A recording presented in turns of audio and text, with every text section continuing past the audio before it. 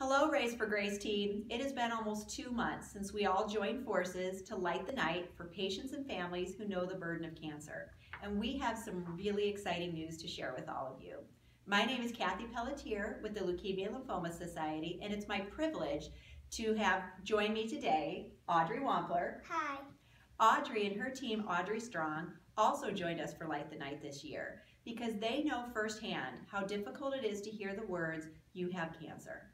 They also know how important it is to fund life-saving research that improves outcomes and finds cures. So what's this good news, you ask?